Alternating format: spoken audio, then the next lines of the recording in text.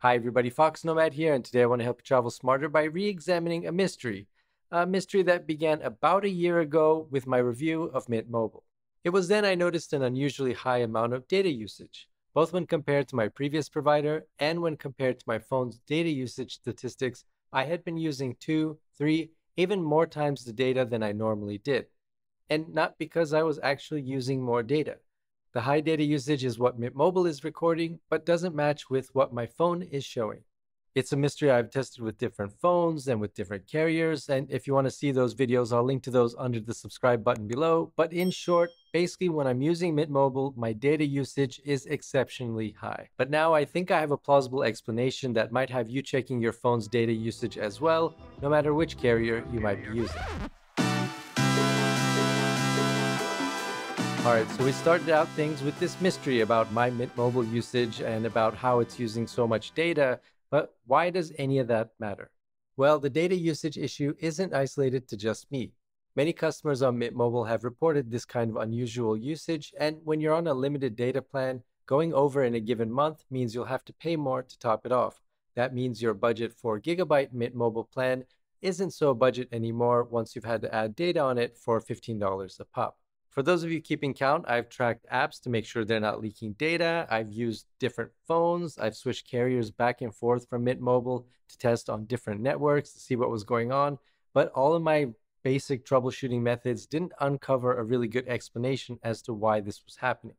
Even Mint Mobile's head of marketing reached out, putting me in touch with their VIP customer support to see if they could track down the issue. They were able to show me a record of my data usage, which let me chart days and times where there were spikes. The data was useful and provided more information, corroborating what I had noticed on my billing and through my phone statistics, which is when I'm using Mint Mobile, at least on most months, and I'm not on an unlimited plan, my data usage is exceptionally high, much higher than my average data usage, which is around 3 gigabytes per month at most. So why might this be happening? Well, it turns out about 10 years ago, a study at UCLA might provide us with a good working theory. Back then, the study was performed on 2 large US cell towers. These 2 towers are said to have covered about 50% of mobile subscribers, meaning it was some likely combination of the 3 big market players in the US. That's AT&T, Verizon, and T-Mobile. T-Mobile, of course, being the network Mint Mobile runs on, but this study didn't specify which networks it was testing against. The researchers used test phones configured with data logging apps that would record data on the phone and then would also record the data it was receiving from the mobile network. They found that carriers tended to count data usage correctly, with some exceptions. And the major exceptions being while video or audio streaming, particularly when the network connection was weak or unreliable. And why this happens is actually pretty interesting. The reason stems from the fact that mobile operators count data that is sent over their network, whether or not your phone receives it. Which makes sense if you think about it. The mobile network operators don't want to have to rely on everybody's phone to be able to calculate data usage and consumption, because that ultimately comes down to money. It comes down to how much they're going to charge you for that data usage.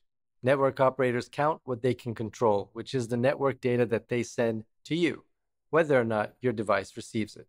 It's sort of like the mail. You pay for postage when you send a letter and not when it's delivered. Post offices do this because it's simpler to charge at the origin of the message rather than having the recipient pay to pick up a postcard. Likewise, network operators do the same. They count data at the origin, basically the data that they send to you, again, whether or not your phone receives it. Under normal circumstances, this works fine and data is counted correctly, which is exactly what the study found. Here's a simple example. Most apps and web browsers request data from a network who then sends it to your phone. Say you go to foXnoMad.com. Once the page is loaded correctly, typically the browser will send a message back to the network confirming just that. It's sort of a, hey, I got what I needed, thanks. But with video and audio streaming, many of the protocols do not require your phone to acknowledge receipt of every data chunk. In other words, the network may continue to send your phone the video streaming file even if your phone isn't receiving it.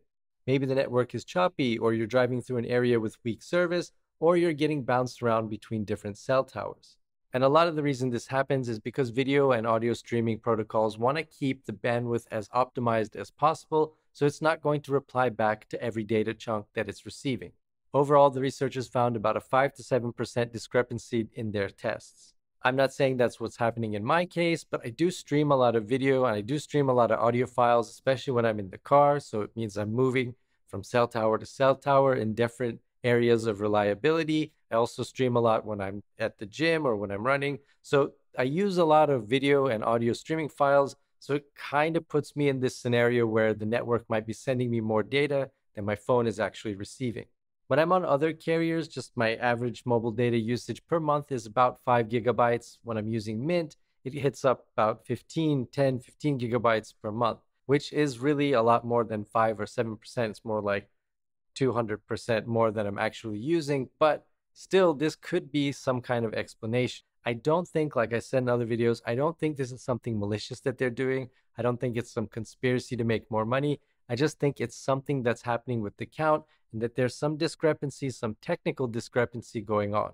On Mint Mobile, I've hit 10, 15 gigabytes on average, so maybe, just maybe, it's not that my phone is secretly using more data. It's just that the network is counting data that my phone and your phone ultimately might not be receiving.